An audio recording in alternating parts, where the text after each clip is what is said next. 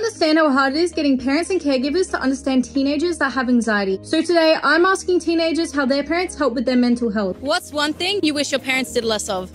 I wish when I got home, they just kind of give me a break because I kind of want my own space, just do my own thing for the night. What's the most important thing your parents do for your mental health? Let me talk. And give me time to breathe. And when they help me problem solve. How do your parents help you live a healthier life? They push me towards my goals and they keep me on track. They just really push me with my assignments and make sure I get my stuff done. Comment down below what helps you.